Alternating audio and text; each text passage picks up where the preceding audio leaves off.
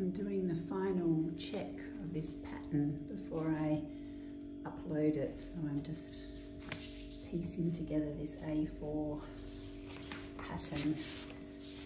Hopefully it all makes sense in rows, A's, and then the B's, and I've done the C's.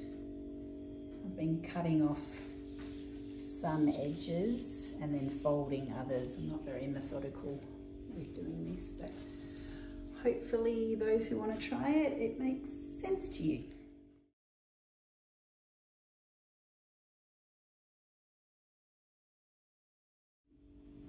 So I've got the strip that I cut. I made it 1 inch or 2.5 centimeters by 55, and I like to just use the bias binding maker for my ties. Just pop it in there, right side up, pull it out that end, and then just grab the iron and press it and pull, press, oops, pull it out too far, just pop it back in. This cotton is just so beautiful to work with. Take the steam off the iron so you don't burn yourself. And then when you get to the end, you've got it folded like half into the center, and then I just fold like that. Definitely turn the steam off the iron and press it in half. You can do the right sides together and sew and then loop turn, but I just find with the very fine width, I don't get a great result with the loop turner with this fabric, but maybe I just don't have enough patience to do it properly. But I find this method gives me a really nice finish. And then I will just top stitch that edge. You can like fold that in, oops, fold that in first and edge, or you can just tie a little knot and clip the threads off. So that's how I do my back ties, and then that'll be a full length that goes in under between the two facings, and then you'll cut it in half to have the two sides of the ties to do, hoping this is enough, to do a bow at the back. And yep, it looks like it'll give it a nice bow with enough on the edge.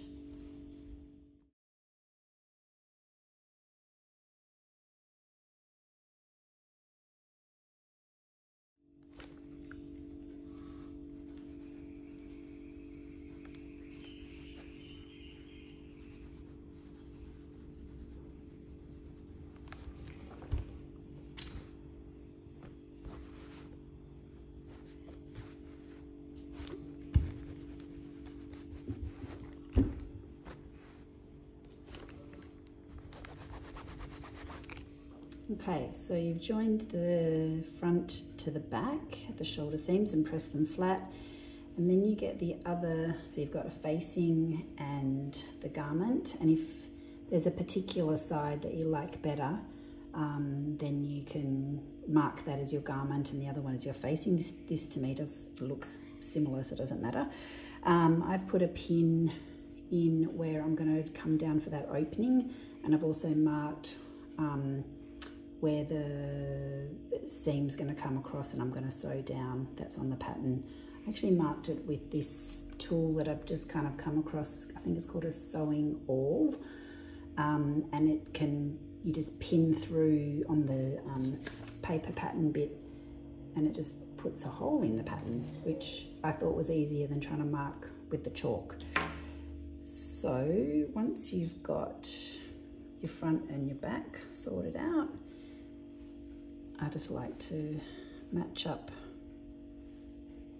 the shoulder seams first, make sure they're lying nice and flat. I'm going to go around to the other one, match that one up,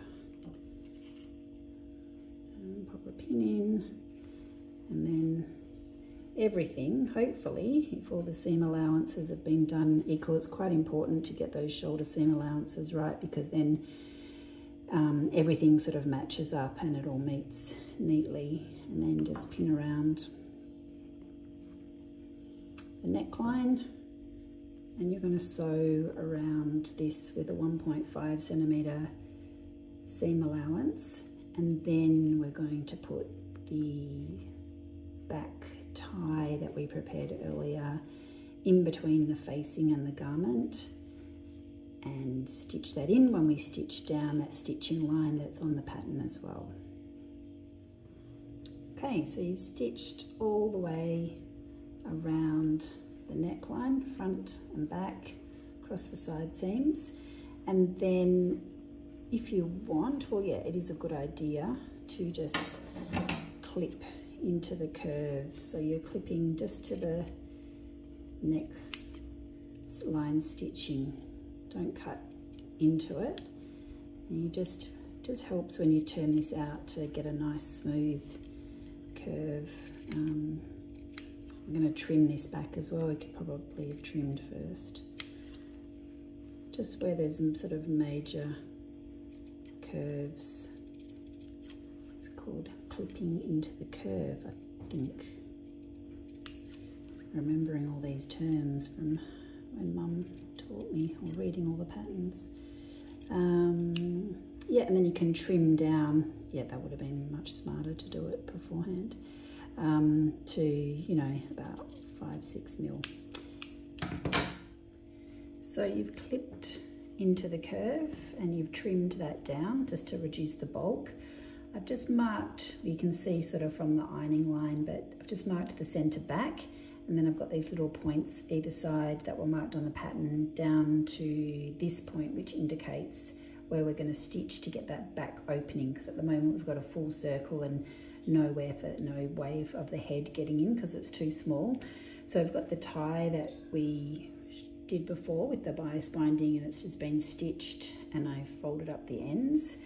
So we lift up one side, so we're now inside there, and again you can see the line of the center back, but if you wanted to mark that more carefully you could.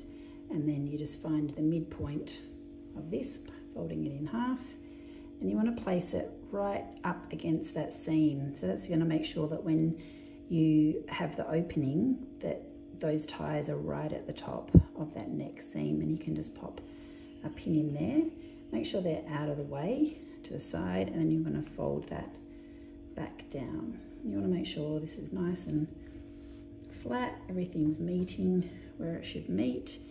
And then if you wanted to get that pin out to pop it in the top, it might be a bit easier. Or just be mindful of that pin's under there. And then you're going to sew from right on the edge, just to catch it in kind of a slight angle down to that point. Put your needle in, pivot 2 stitches across the center line, and then back up to the other point. So you're like you're capturing that tie that's under there in the lining. So then when it's turned out, the ties are on the outside. If you haven't done this before, it might seem weird, but it will make sense once you stitch. So I would, just to guide me, give me a sense of where that is going to start. I'd make sure everything was really flat. Get my point to where I'm going to, which is there, marked from the pattern. I mean, you could chalk that line in if you wanted to. If you've been sewing for a while, you'll be able to just guide yourself down, or you can pin another couple of pins. Just want to make sure that the edges of the yoke are lining up. You haven't got anything off, a bit skewy or anything, and you want to make sure that you're catching that nice and flat so that they're even. And just be mindful of the way you put your pin heads. I would start here and then go down, so I can pull my pin heads out as I'm sewing along, and then I would go back up to here, running it right through, doing a couple of like back stitches here, just because that's going to be a point where those ties could get pulled. Okay, so I'm not sure if you can see that stitching line. So I've stitched down, left my needle in, stitched one to the center, one across, and then back up right to the edge. The center back is right down through the middle, and that's where, and we've kept that tie. Oops. Oh, I can't do that now because it's been sewn, so I can't show you that. The tie is in there, in between those two layers. So we're going to cut down through the center to get this opening happening. So you want to carefully, you haven't got much to play with there. You want to go down to that point, but not past it. So down to the stitching line, but not past it. And then you can trim up this corner stitching. Just be careful, there's not a lot of material there. You don't want to, better to not take off too much than cut a stitch. And then if you wanted to, you could understitch this seam, this hem, seam, to the facing. So you would work out which side was your facing and do a very close understitch, and it just helps to keep the facing in place. I find that if it's pressed well and I run a basting stitch around, I don't need to do it, but some of you might like to do that. So once you turn this out, you get this really beautiful finish where the tie is sitting right at the top of that seam. You can see the other one here. So if you don't get that tie right to that top neckline stitching, it doesn't really matter, but it's just that you'll have a gap. So if say you started it there, it would just be dropped down, which doesn't matter at all. I mean, it's all very loose fitting top, so nothing matters too much. And then you just go around and slowly work out where all your bits and pieces are and turn it all in the right way. And you want to check this point down here. You might need to do a little bit more clipping, but this looks pretty good. Sometimes if your stitch length's long and you know the two stitches that you've gone across are quite wide, you need to do like a tiny little diagonal cut into those corners. I mean, you can do one stitch if you want, but once that's had a good press, that should sit nice and flat. So I'll give this a good press, but basically that is the yoke with the ties done. That's the back and that's the front. So I've given it a good press, and you know, you want to make sure you really roll out that that seam.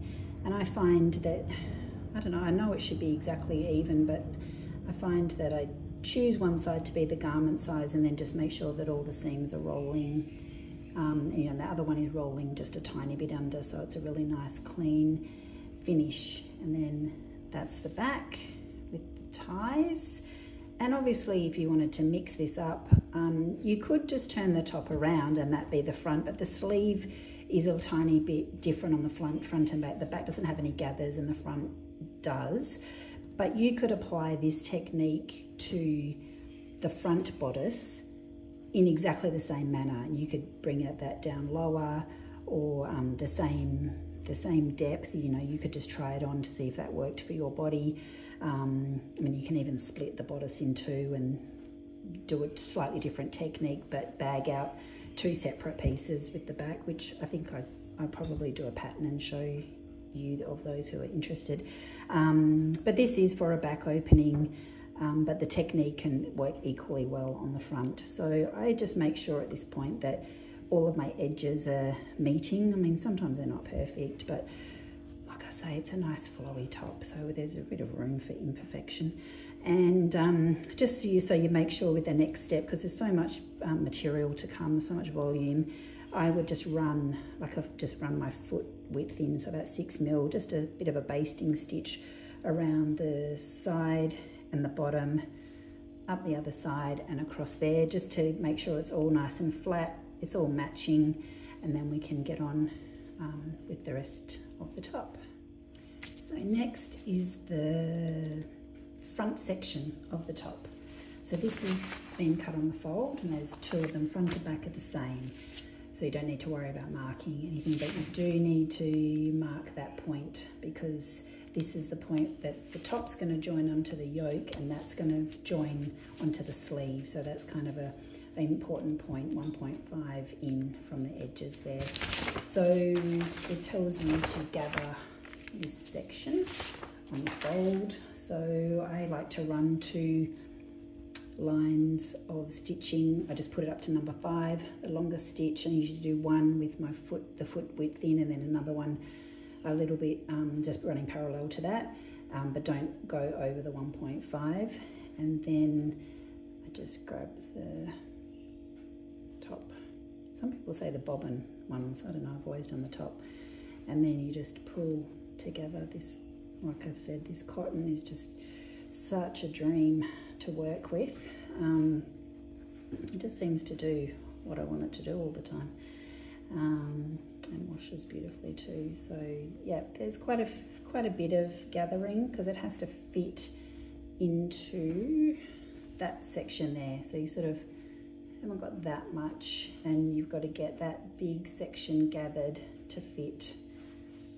Where is that section? So yep, just keep gathering away until you've got your size. You can pin on and check how you're going, or you can just get a rough, you can just eyeball it, get a rough guide. Okay, so you've got roughly the width that you need gathered. You've got the center front and the center back marked with a pin, and you've marked the center front and the center back on the yoke. So now we want to join these pieces together. Keep your threads, your gathering threads long, because you might need to pull up a little bit more. And then with right sides together, so make sure you've got your garment side up, which I think is the other side for me. And just start at one end. You want to join the edges, and you're going to pin. I usually just pin one at each end, and then I can even out the gathers as I go along. So they're pretty good. Make sure that they're even.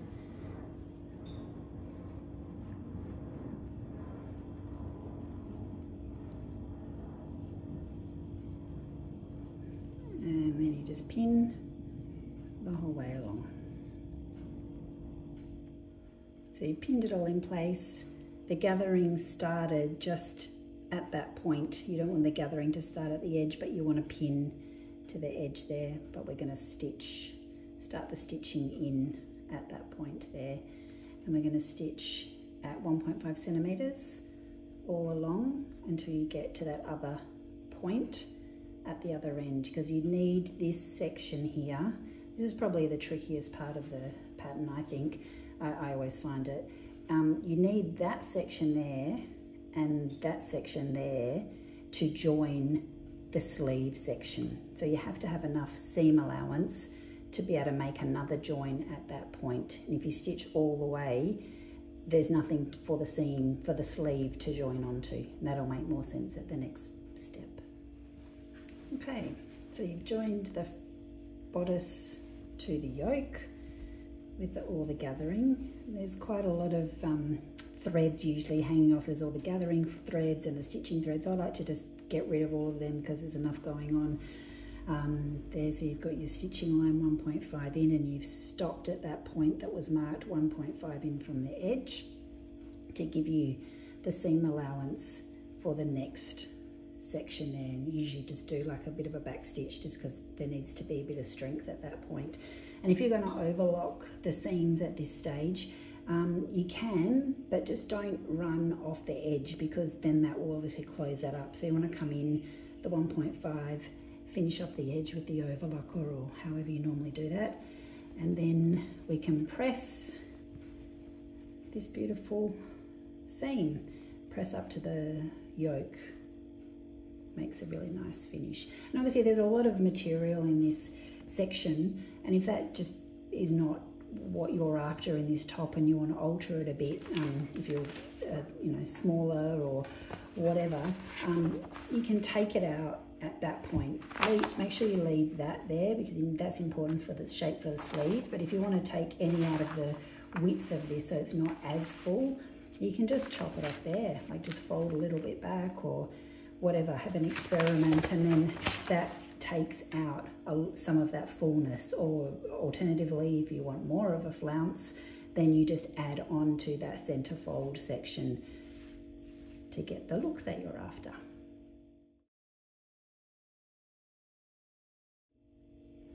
Okay, so we're on to the sleeve after we've got the bodice joined to the yoke, and these are big, which is probably why you chose the pattern. You like big sleeves.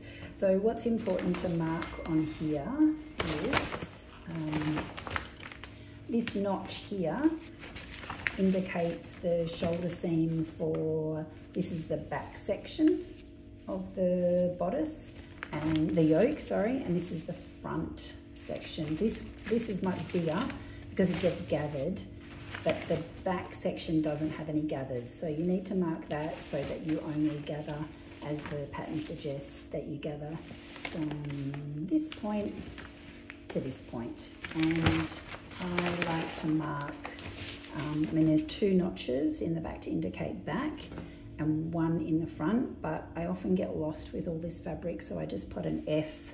Can't really see that very clearly, but just choose a different color chalk or whatever, or put pins, something, just so you know when you're, because you're going to have all this gathered and there's just a lot going on. So I just mark the front. So we've got a pair of sleeves. It's important to make sure you've got a pair.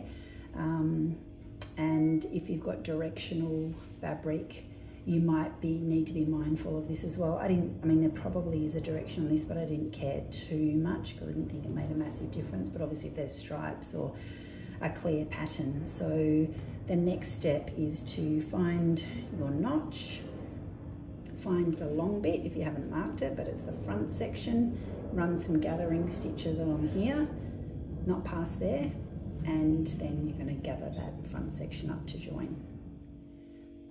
Something that I've found has worked for me is that when I'm doing gathering and I've got to stop it in the middle of a section, I just do a couple of back stitches at that point where I want it to stop, because I was finding when I was trying to gather up a section, I'd be pulling from one end and it would just keep pulling out. So at least if I anchor that section, then I can grab the threads on the other end and pull up, and it doesn't go beyond that anchor point. So I've just found that after many years of trial and error and lots of gathering. So I do love gathering bits and pieces. So you just want to gather that up to fit the edge of the yoke. So just to get an idea of how much you're working with, grab the yoke and you're going to be matching that point. The end of the gathers is going to be the shoulder. So it's actually not quite as full as I've made it there, but it doesn't matter. You can do whatever, pin it in place and flatten it out, and then the back section is just a flat sleeve onto back yoke with no gathering. Before you gather, I always like to just mark the center back and the center front, because even if you've cut a notch in there or chalked, I just mark it with a pin because it can get easily lost. Yeah, like I've just lost it. And then it's there. Mark that point so that when you're joining on, you can join center front and center back. So this is the trickiest bit, I think. It's not that difficult, but probably the trickiest bit of the pattern. Get your gathering bits and pieces out of the way, and you're joining. So this is the sleeve, the front section, because it's gathered, and you're getting the front of the bodice, so make sure it's the yoke, so make sure it's the front. You can tell by the neckline, and you're separating out where you left that seam allowance and matching up. There should be like a little point there, so you're matching that right into the center, but it's basically the edge of the fabric to there, and you have to hit with a pin and you're stitching that point in there, but on this bit on the outside, to get that really beautiful, neat 3-point seam. And it's really hard. I find it really hard, but you know, it doesn't matter. It's under the arm. It's not a train smash if you don't get it perfect, but that's what you're aiming for, is for the bodice section and the yoke and the sleeve point all to meet at that point there, 1.5 in, which is why you leave that seam allowance. I have been doing this for years and years and I still don't get it quite right. There's always a bit of a pucker, but anyway, I keep trying. So that notch where you finished the gathering and you had your sort of anchor points, that matches up to the shoulder seam. And the other edge is the flat bit with no gathering, that matches to the back. Again, you've got another anchor point there where the bodice joined the yoke, and you're going to hit with your needle right in that point. And if you can get that, it's like gold. It's the best when you get it right in there. That's what you're aiming for. I just don't think I'm a precise enough sewer to get it right each time. And you're just making sure that fits, pinning it to the back. And then when you come around to the front, I've gathered up probably just a little bit too much, and you want to just be mindful that it's nice and even. So this is going to be running down the front of the top. That looks pretty good. And you're just going to pin that in place. And make sure when you go from gathering to straight stitching again, just always be careful to put your machine back down, the stitch length back down. The number of times I've gone full steam ahead and realised that I'm stitching at number 5 and have to re-go back over it at stitch length 3 or whatever it is. So at this point you can do that seam. You can sew along the sleeve.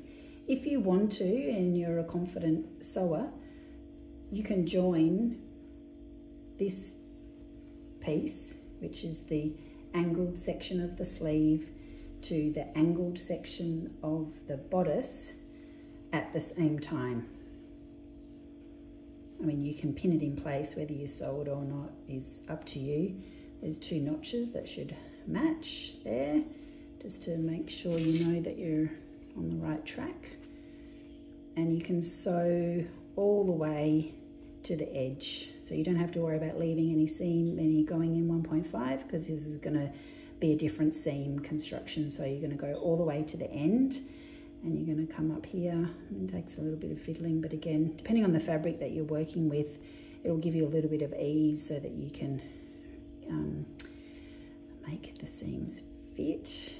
And so the idea would be that you're sewing 1.5, you're going to hit this beautiful magic point here, you're going to pivot around and sew the front section, you're going to come around, sew the back section, you're going to pivot your needle there, and then you're going to hitting that perfect triangle, which is the aim, and then you come around and you sew this last bit of the seam under here. And then that's the majority of the construction done. And like I say, for me, this is probably the trickiest part of constructing this top, is just getting all of those points to meet. But if anyone's made this type of top before and you've got any hints for me, please let me know. So we'll stitch that now. Okay, I got pretty close to hitting this. I've just clipped into, that was sort of there. It's like I say, tricky to get around that, but then I've just clipped right into that point very, very carefully to the point where I pivoted. And then this is the moment of truth, when you undo it and you can see the bodice has come into the yoke, which has come into the sleeve. and that's the triangle point that you're looking for. Don't think I quite got it as well on the other side. Getting lost in the sleeves. Yeah, I've just missed a couple of stitches there. So if you do that, just go back and work out where you've maybe haven't quite got to the point that you need to get to, and you can just make those adjustments with the stitches. But if it's your first time doing it, just have a go. Like I say, it's not a train smash if you don't get it perfect. And then you can finish that seam. Pretty straightforward then to just overlock. That's the angled edge around the back, the front of the sleeve, and then again down to that angled section, and that's one side, and then obviously repeat on the other side, and nearly done. Okay, so I've finished the seam that we just sewed, and I've pressed it all towards the yoke, so it all sits nice and flat there. And lovely Rachel from Rachel Can Stitch suggested that if you wanted to top stitch, at this point would be a good point to top stitch. So I probably wouldn't on a fabric like this, but say you had a nice color block, or even on this, if you wanted to, it would be at this point where all the seams are pressed towards the yoke, and then you could top stitch along here and along the front and the back, all the way around the yoke if you wanted, or you could top stitch wherever you wanted. But it would be at this point before you joined the sleeves and the side seams if you wanted to do that. So the seams have been finished, pressed towards the yoke, and top stitch option if you want to at this point. Okay, so you've got your yoke joined to your bodice, joined to your sleeve. All finished, all pressed. If you're top stitching at this point, whatever you want to do.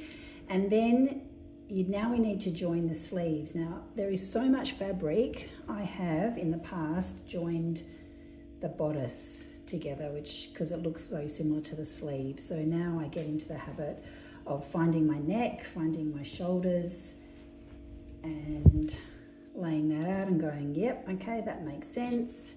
Finding my sleeves, getting all this voluminous, beautiful fabric sorted. So then you've got your, sorry, this camera angle's not brilliant, sleeve and your bodice going down there. And that's the seam that you want to do, not the two bodices. Which is very easy to do because they look very similar. So you're matching up your underarm seam. That's where I normally start. I pop a pin in there, then go down to the bottom of the bodice. Everything should be lining up, which it does. Pop a couple of pins in there, and then go to the end of the sleeve. Everything should line up, and it does. That's good. Sharing this testing phase, it's a bit scary. Anyway, it's working, which is good. So then you sew the bodice around to sleeve, very simple, 1.5 seam allowance. Do the same to the other side, and we have only got the sleeve elastic casing to go and the bottom hem, and we are done. Okay, so the side seams, the underarm seams are done and finished. So at this point you could try it on and just see like what length you want to do the seam. It's made, I'm about 174 centimeters, and I like to wear it sort of just at hip level. So I just do about a 1.5, 2 centimetre hem. That works for me, but try it on and see where you want to take your hem to. And similarly with the sleeves, I'll just overlock them and turn up probably a 1 centimetre, 1.5 centimetre casing for the elastic. But if you want them a bit shorter, then this is the point where you can, you know, decide what you want to do. But really now we've just got to finish the armhole and the hem, and it's nearly ready to try it on. So I've pressed, I find with this cotton, all you need to do is press. I don't even pin for these hems. So I've pressed up 1.5 centimetres, and I would always start at the underarm seam, and I usually start just beyond, and I would stitch around, do a double back there.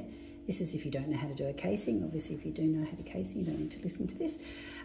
So all the way around, and then, you know, you stop about 1.5 centimetres, 2 centimetres before where you started, and do the double back as well. You want to secure that, and you just need a gap big enough to put a safety pin through, because that's what you're going to thread your elastic through. Now with this really light cotton, I like to use a really fine elastic. I just feel like it sits nice, it doesn't weigh it down. It's literally 3 mil, I think. And then when I thread it through, I don't sew it, it's too small for me to sew. So I just like tie off the ends, or if you can't get hold of that, this is more of a standard size, kind of a 0.5, 0.6 mil, and you would just thread that through the casing. You just attach the,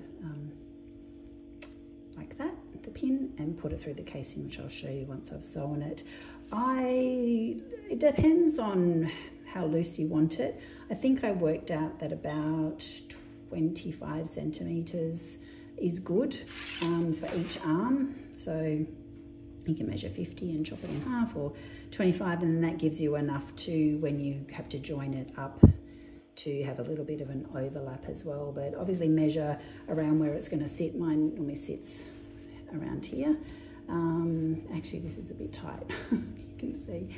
So yeah, bit of trial and error with the elastic, but I like the fine stuff for this fine cotton. So I've made the casing. Hopefully you can see there that I started there, ended there, left a gap. I've put my pin on my little skinny elastic because that's what I prefer, and I'm just going to thread it through. It's a wide sleeve because it's got the puff that we all love. Just be careful that you don't thread the elastic too far through and lose it in the end. I just put a pin in the end there, keep it in place, but just keep an eye on it because sometimes you can lose it with the pressure. Just keep going around.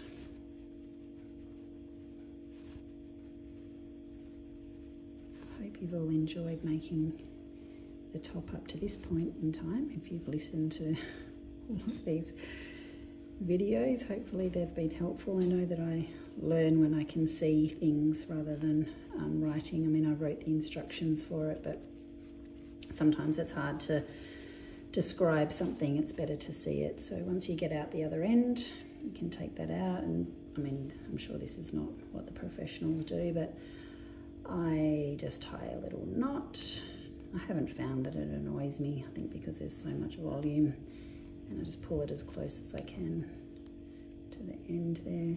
As I say, if you're using the thicker elastic, you just take it back to the machine and do a little zigzag and then just pull that back through. You've still got your opening there, even out the gathers, and then just pop that back on the machine and enclose that stitching, and your elastic is done. I've done the hem already, so I did about close to 2 centimetre hem. Give that a good press, and nearly ready to turn it in the right way. And she's done. So you can turn it inside out, give it a good press, check that there's no threads. Sometimes there's some gathering threads hanging around. have a good look over it and be proud of what you made. I'm going to go try it on. Hopefully I can get it overmade with this bow done. I don't think I can, but I'll try. Okay, so she's done. I'm really happy with it. I'm really happy with the pattern. I've lowered the neckline slightly from the original. I think it just sits better. Yeah, I've written the instructions and I had done all these little videos, so I hope either way works for you. There's lots of hacks that you can do. Like I said, if that front round neck doesn't work for you and you prefer the opening, that can be transferred to the front, the same construction. That can be lower. I actually can get this over my head with it done up like that, so I don't have to tie it each time. Really beautiful voluminous sleeves. Only tricky point probably is that little intersection there, but all in all, I think it's a gorgeous blouse. For winter, I would probably extend that sleeve at the point of the pattern about here and give it length. It makes it a little bit extra yardage because you can't get the sleeve pattern out of the width of the 110 wide, but if you had wider fabric you could extend that sleeve easily. This sort of sits right at my elbow once it's puffed up. But I can't wait to see everyone who tries it. Please share your makes. I would be thrilled to see. I'm excited that I've had the opportunity to learn all of these new skills to digitize a pattern and get onto A4 and A0 and write instructions. So who knows, this could be my new obsession. Thanks for following along and encouraging me.